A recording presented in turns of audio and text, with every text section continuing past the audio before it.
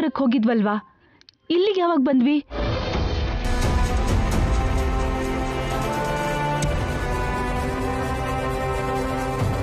ನಿನಗೂ ಭೈರವಿಗೂ ನಿಶ್ಚಿತಾರ್ಥ ಮಾಡಬೇಕು ಅನ್ಕೊಂಡಿದ್ವಿ. ನಿಶ್ಚಿತಾರ್ಥ ನಡಿಬೇಕಾದಾಗ ಏನೋ ಗಲಾಟೆ ಆಗಿ ನಾನು ಬಿದ್ದೋಗಿದ್ ನೆನಪಿದೆ. ಅದಾದ್ಮೇಲೆ ಏನಾಯ್ತು? ಅಮ್ಮ ರಿಲ್ಯಾಕ್ಸ್. ಭೈರವಿ ಎಲ್ಲಿ ಅರ್ಜುನ್? ಭೈರವಿ ಬಗ್ಗೆ ನೀವೇನು ಟೆನ್ಷನ್ ಮಾಡ್ಕೋಬೇಡಿ ಅಮ್ಮ. ಭೈರವಿ ಅವ್ರ ಮನೇಲಿ ಆರಾಮಾಗಿದ್ದಾಳೆ. ಅರ್ಜುನ್, ನಿನಗೇನು ಆಗಿಲ್ಲ ಅಲ್ವಪ್ಪ? ಅಮ್ಮ ನನಗೇನು ಆಗಿಲ್ಲಮ್ಮ. ಅಮ್ಮ, ನಿನಗೀಗ ತಾನೇ ಪ್ರಜ್ಞೆ ಬಂದಿದೆ. ನೀನು ಹೀಗೆ ಟೆನ್ಷನ್ ಮಾಡ್ಕೋಬಾರ್ದಮ್ಮ. ನೀನು ಯಾವುದ್ರ ಬಗ್ಗೆನೂ ಜಾಸ್ತಿ ಯೋಚನೆ ಮಾಡಬಾರ್ದು. ಕೂಲಾಗಿರಮ್ಮ. ಅಲ್ಲಿ ಅಷ್ಟು ದೊಡ್ಡ ಗಲಾಟೆ ಆಗಿದ್ರೆ ಕೂಲಾಗಿರು ಅಂತ ಹೇಳ್ತಿದ್ಯಲ್ಲೇ, ಏನಾಯ್ತು ಅರ್ಜುನ್? ನಿಮ್ ವೀರಭದ್ರ ಚಿಕ್ಕಪ್ಪ ಮಧ್ಯದಲ್ಲಿ ಬಂದು ನಿಶ್ಚಿತಾರ್ಥ ನಿಲ್ಲಿಸ್ಬೇಕು ಅಂತ ನೋಡಿದ್ರು. ಅದಾದ್ಮೇಲೆ ಏನಾಯ್ತು? ಮಾ, ಆ ವಿಷಯದ ಬಗ್ಗೆ ಆಮೇಲೆ ಮಾತಾಡೋಣ. ನನಗೀಗ್ಲೇ ಗೊತ್ತಾಗ್ಬೇಕು, ಅದೇನಾಯ್ತು ಅಂತ ಹೇಳಿ.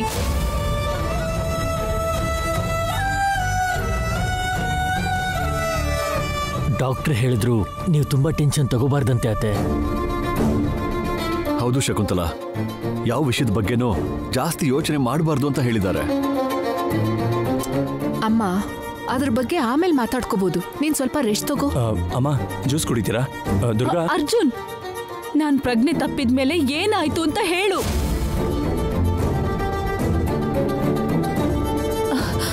ಡಾಕ್ಟರ್ ಟೆನ್ಷನ್ ಮಾಡ್ಕೋಬಾರ್ದು ಅಂತ ಹೇಳಿದಾರಲ್ವಾ? ಏನ್ ನಡೆದಿದೆ ಅಂತ ನೀವು ಹೇಳ್ತಾ ಇದ್ರೆ ನನಗಿನ್ನೂ ಟೆನ್ಷನ್ ಆಗತ್ತೆ.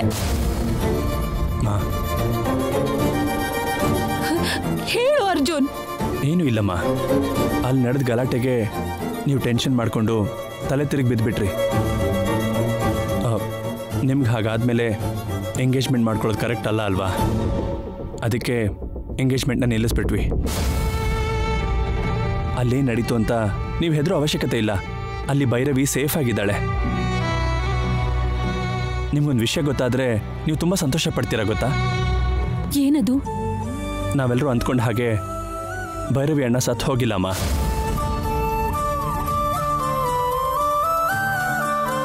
ಹೌದಮ್ಮ, ಆದಿತ್ಯ ಭಾವ ಬದುಕೇ ಇದ್ದಾರೆ.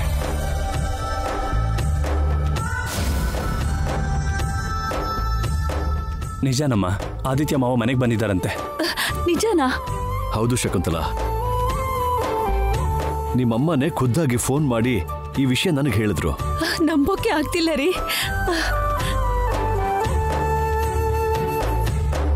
ಅಂದ್ರೆ ನನ್ನ ಸೋದರಳಿಯ ಸತ್ತೋಗಿಲ್ಲ, ನನ್ನ ತಮ್ಮನ ಮಗ ಬದುಕೇ ಇದ್ದಾನಾ?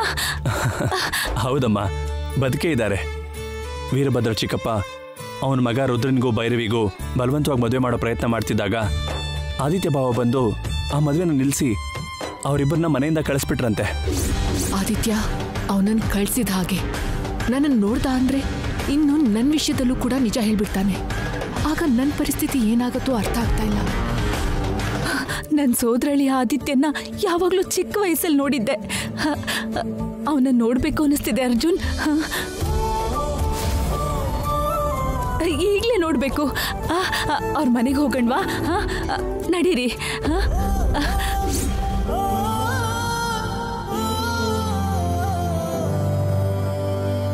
ಡಾಕ್ಟರ್ ನಿನ್ಗೆ ಚೆನ್ನಾಗಿ ರೆಸ್ಟ್ ಕೊಡ್ಬೇಕು ಅಂತ ಹೇಳಿದಾರಮ್ಮ. ನೀನು ಲಾಂಗ್ ಜರ್ನಿ ಮಾಡಬಾರ್ದು. 4 days ಆದ್ಮೇಲೆ ಹೋಗೋಣ ಅಮ್ಮ. ಒಂದಿನ ಕೂಡ ಕಳಿಯೋಕ್ಕಾಗಲ್ಲ. ನಾನು ಈಗಲೇ ಆದಿತ್ಯ ನೋಡ್ಬೇಕು. ಅರ್ಜುನ್, ನಾವೀಗಲೇ ಹೋಗೋಣ. ನಾವೀಗಲೇ ನಾಗವರಕ್ಕೆ ಹೋಗೋಣ ಕಣೋ. ಆದಿತ್ಯ ನಿಮ್ಮ ಚಿಕ್ಕಪ್ಪನ ಚಿಕ್ಕಮ್ಮನ ಕಳಿಸಿರೋದ್ರಿಂದ ಈಗ ನಿನ್ನ ಮದುವೆ ತಡೆಯೋದಕ್ಕೆ ಬೇಡ ಅನ್ನೋಕೆ ಯಾರೂ ಇರಲ್ಲ. ಭೈರವಿಗೂ ನಿನಗೂ ತಕ್ಷಣನೇ ಮದುವೆ ಮಾಡಬೇಕು. ಹೋಗೋಣ ಬನ್ನಿ. ಈಗಲೇ ಬನ್ನಿ.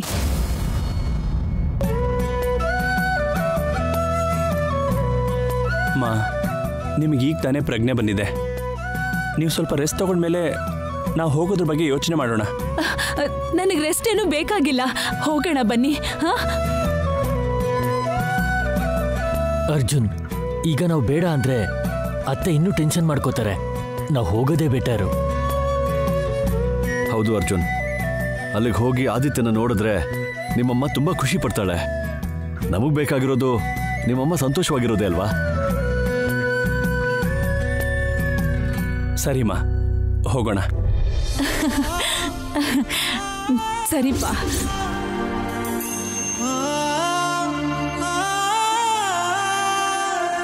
ಸಾನ್ವಿ, ಹೋಗಿ ರೆಡಿ ಆಗು. ನಮ್ಮಮ್ಮ ಆದಿತ್ಯನ್ ನೋಡಿದ್ರೆ ಸಂತೋಷ ಪಡಬಹುದು, ಆದ್ರೆ ಆದಿತ್ಯ ನನ್ನ ನೋಡಿದ್ರೆ ನಾನ್ ಅಳ್ಬೇಕಾಗತ್ತೆ. ನನಗೆ ಆಫೀಸಲ್ಲಿ ಕೆಲವು ಇಂಪಾರ್ಟೆಂಟ್ ಕೆಲ್ಸಗಳಿದೆ, ನೀವು ಹೋಗಿ ಬನ್ನಿ, ನಾನು ಆಮೇಲೆ ಬರ್ತೀನಿ. ಎಲ್ರೂ ಹೋಗೋಣ ಅಂತಿದ್ರೆ ಆಫೀಸ್ ಅಂತಿದ್ಯಲ್ಲಮ್ಮ. ಅದು ಹಾಗಲ್ಲಮ್ಮ. ನೀನಿನ್ನೇನು ಮಾತಾಡಬೇಡ. ನಾವು ಹೋಗ್ತಾ ಇರೋದು ಆದಿತ್ಯನ ನೋಡಕ್ ಮಾತ್ರ ಅಲ್ಲ, ಅರ್ಜುನ್ ಮದುವೆ ವಿಷಯ ಮಾತಾಡೋಕ್ ಕೂಡ. ನೀನು ಕೂಡ ಬರಲೇಬೇಕು. ಅದು ಹಾಗಲ್ಲಮ್ಮ. ಅಕ್ಕ, ನಾವು ಬರ್ತಿದ್ದೀವಿ ಅಂತ ಗೊತ್ತಾದ್ರೆ ಆದಿತ್ಯ ಭಾವ ಕೂಡ ತುಂಬಾ ಸಂತೋಷ ಪಡ್ತಾರೆ. ಅರ್ಜುನ್, ನಾವೆಲ್ಲರೂ ಹೋಗ್ತಿದ್ದೀವಿ. ನಿನ್ನ ಮೀಟಿಂಗ್ಸ್ ಎಲ್ಲ ಪೋಸ್ಟ್ಪೋನ್ ಮಾಡು ಅಂತ ನಿನ್ನ ಪಿಎಗೆ ನಾನು ಫೋನ್ ಮಾಡಿ ಹೇಳ್ತೀನಿ, ಓಕೆನಾ? ಇಂಪಾರ್ಟೆಂಟ್ ಕೆಲಸ ಅರ್ಜುನ್. ನಾವು ಹೋಗದೆ ಇದ್ರೆ ಭೈರವಿ ಅವಳ ಅಣ್ಣನ ಕರ್ಕೊಂಡು ಡೆಫಿನೆಟ್ ಆಗಿ ಇಲ್ಲಿಗೆ ಬಂದ್ಬಿಡ್ತಾಳೆ. ಅವ್ರು ಬರೋದಕ್ಕಿಂತ ನಾ ಹೋಗೋದೇ ಬೆಟರು. ಸರಿಮಾ. ಸ್ಯಾನ್, ಅಮ್ಮನ್ನ ರೆಡಿ ಮಾಡಿ, ನೀವೆಲ್ಲರೂ ಕೂಡ ಬೇಗ ರೆಡಿಯಾಗಿ. ಸರಿ, ಬೇಗ.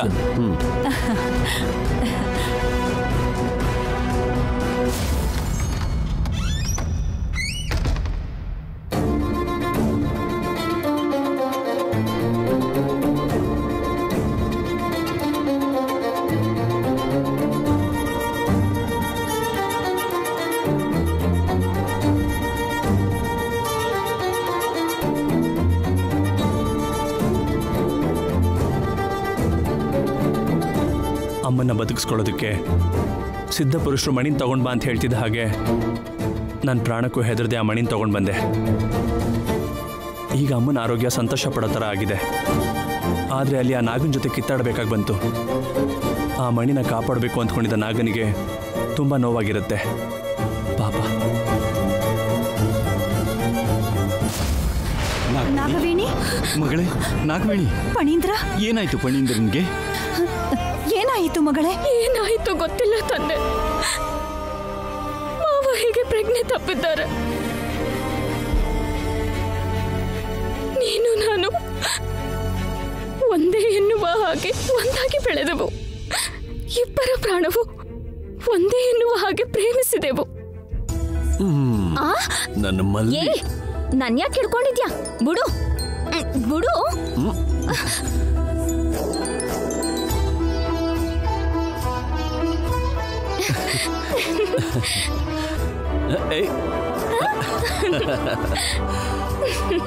ಏಯ್ ಮಲ್ಲಿ, ನೀನು ನನ್ನನ್ನು ಒಂಟಿ ಮಾಡಿ ಹೋದರೆ ನಾನು ಹೇಗೆ ಬದುಕಬಲ್ಲೆ ಮಾವ?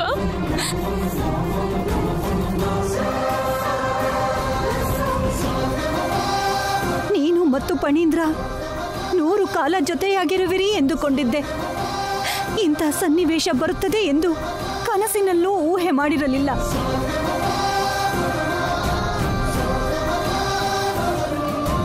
ಇಲ್ಲಿಯವರೆಗೂ ಹೆತ್ತ ಮಗ ಸತ್ತು ಹೋದ ಎನ್ನುವ ನೋವಿನಲ್ಲಿದ್ದೆ. ಮಗಳಾದರೂ ಸಂತೋಷವಾಗಿದ್ದಾಳೆ ಎಂದು ಭಾವಿಸಿದರೆ ಈಗ ನನ್ನ ಮಗಳನ್ನು ಮದುವೆ ಮಾಡಿಕೊಳ್ಳುವವನಿಗೂ ಸಹ ಹಿಂಸೆ ಎದುರಾಗಿದೆ. ನಾನು ನನ್ನ ಮಗಳು ಇನ್ನು ಯಾತಕ್ಕಾಗಿ ಬದುಕಬೇಕು ಸ್ವಾಮಿ?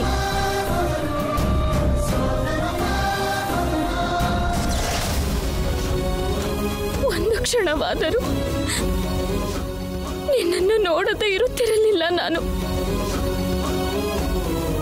ನೀನಿರದೆ ನಾನು ಹೇಗಿರಲಿ ಮಾವ?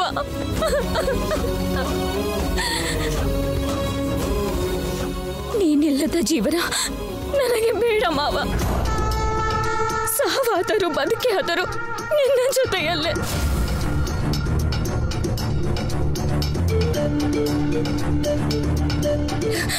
ನಾನು ಕೂಡ ನಿನ್ನ ಜೊತೆಗೆ ಬರುವೆ ಮಾವ, ನಿನ್ನ ಜೊತೆಗೆ ಬರುವೆ.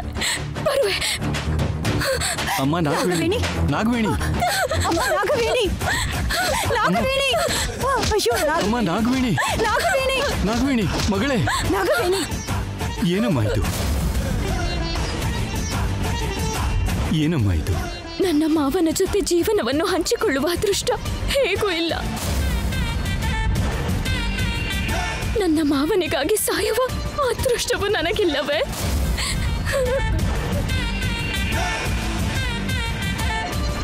ದಯಮಾಡಿ ನನಗೆ ಅಡ್ಡಿ ಮಾಡಬೇಡಿ.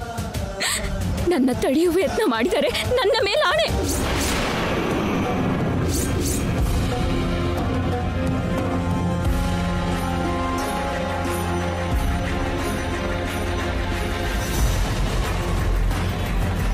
ನಾನು ಕೂಡ ನಿನ್ನ ಬಳಿ ಬರುವೆ ಮಾವ, ಬಂದು ಬಿಡುವೆ.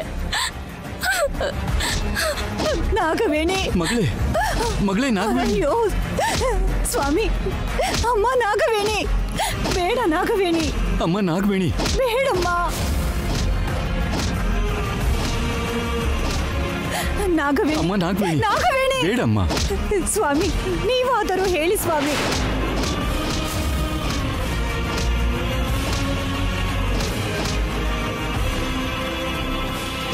ಬೇಡಮ್ಮ. ನಾಗವೇಣಿ,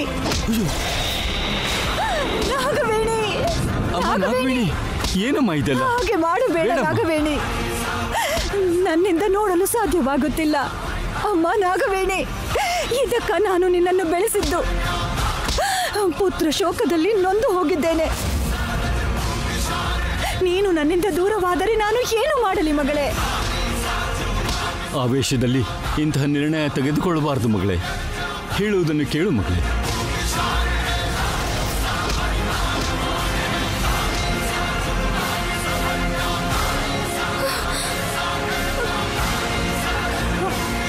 ಅಮ್ಮ, ಅಮ್ಮ ನಾಗವೇಣಿ,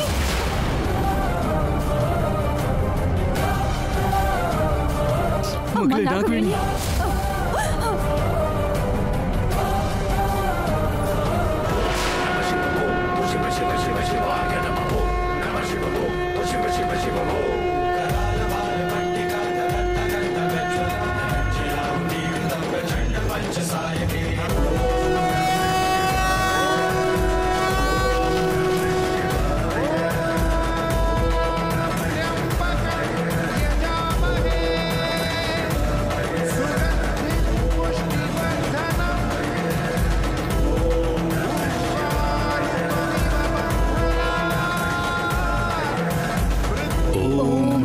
ಶಿವಾಯ, ಓಂ ನಮಃ ಶಿವಾಯ, ಓಂ ನಮಃ ಶಿವಾಯ, ಓಂ ನಮಃ ಶಿವಾಯ, ಓಂ ನಮಃ ಶಿವಾಯ, ಓಂ ನಮಃ ಶಿವಾಯ, ಓಂ ನಮಃ ಶಿವಾಯ, ಓಂ ನಮಃ ಶಿವಾಯ, ಓಂ ನಮಃ ಶಿವಾಯ, ಓಂ ನಮಃ ಶಿವಾಯ, ಓಂ ನಮಃ ಶಿವಾಯ. ಓಂ ನಮಃ ಶಿವಾಯ.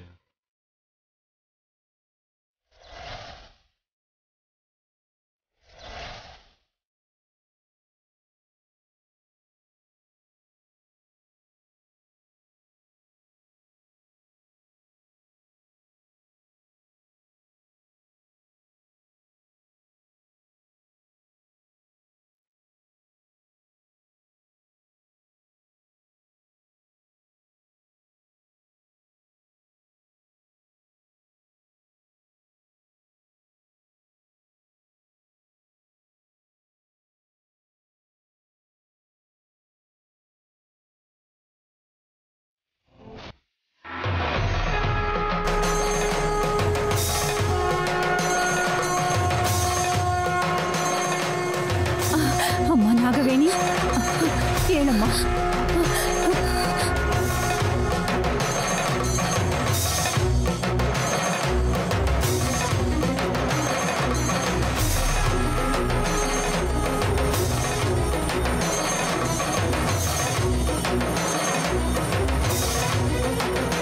ಪ್ರಾಣ ತ್ಯಾಗ ಮಾಡಿದ ಮಾತ್ರಕ್ಕೆ ಹೋಗಿರುವ ಒಂದು ಪ್ರಾಣ ತಿರುಗಿ ಬಾರದು. ಹೋಗಿರುವ ನನ್ನ ಮಾವನ ಪ್ರಾಣ ಹಿಂದಿರುಗದೇ ಇರುವುದರಿಂದ ನನ್ನ ಪ್ರಾಣವನ್ನು ಕೂಡ ಕಳೆದುಕೊಳ್ಳೋಣ ಎಂದು ಭಾವಿಸಿದೆ.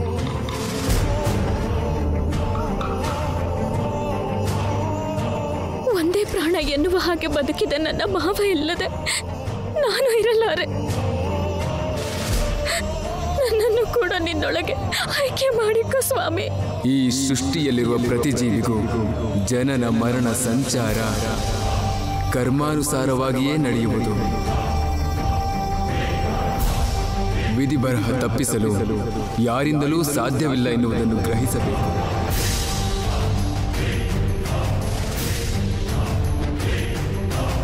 ವಿಧಿ ಬರಹ ತಪ್ಪಿಸಲಾರೆ, ಎದುರಿಸಲಾರೆ ಎಂದು ತಿಳಿದಿರುವುದರಿಂದಲೇ ನನ್ನ ಬರಹವನ್ನು ಬದಲಾಯಿಸಿಕೊಳ್ಳೋಣ ಎಂದುಕೊಂಡೆ. ನನ್ನ ಕ್ಷಮಿಸು ಸ್ವಾಮಿ. ನಿನ್ನ ಮಾವ ಸಾವನ್ನಪ್ಪಿಲ್ಲ ನಾಗವೇಣಿ.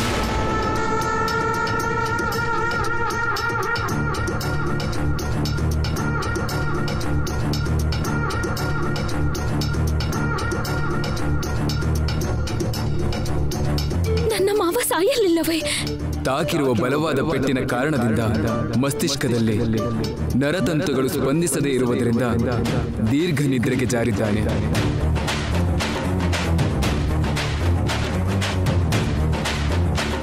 ದೀರ್ಘ ನಿದ್ರೆ ಎಂದರೆ ಹೆಚ್ಚು ಕಡಿಮೆ ಬದುಕಿದ್ದರೂ ಮರಣದಲ್ಲಿದ್ದಂತೆ.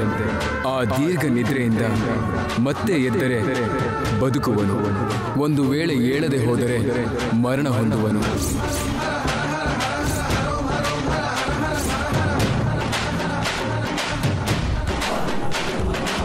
ನೀನು ಪ್ರಯತ್ನಿಸಿದರೆ ನಿನ್ನ ಮಾವನನ್ನು ಬದುಕಿಸಿಕೊಳ್ಳಬಹುದು. ಅದು ನಿನ್ನ ಕೈಯಲ್ಲೇ ಇದೆ.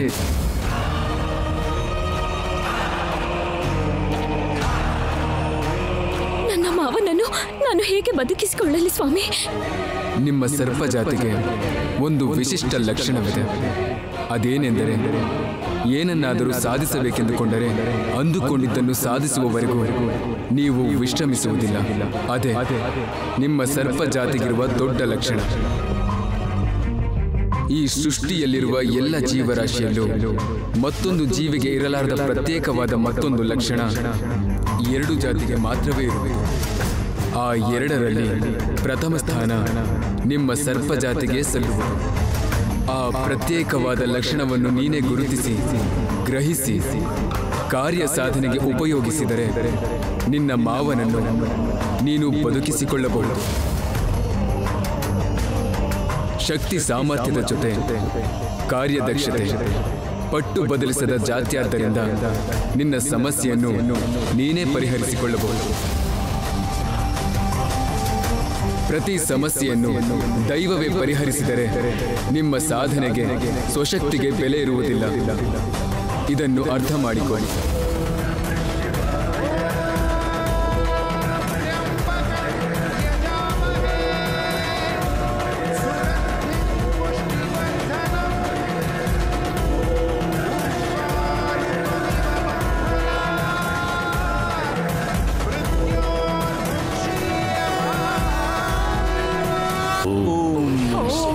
ಶಿವಾಯ ಓಂ ನಮಃ ಶಿವಾಯ ನಮಃ ಶಿವಾಯ ಓಂ ನಮಃ ಶಿವಾಯ ಓಂ ನಮಃ ಶಿವಾಯ. ಪರಮಶಿವ ಹೇಳಿದ್ದು ಸತ್ಯ ಅಮ್ಮ. ಮರಣಕ್ಕೆ ಸಮಾನವಾದ ದೀರ್ಘ ನಿದ್ರೆ ಇದು. ನಿನ್ನ ಮಾವ ಜೀವಂತವಾಗಿ ಮರಳಬೇಕಾದರೆ ಅದಕ್ಕೆ ಒಂದೇ ಒಂದು ಪರಿಹಾರ ಇದೆ. ಅದೇನೆಂದು ಹೇಳಿ ಗುರುಗಳೇ.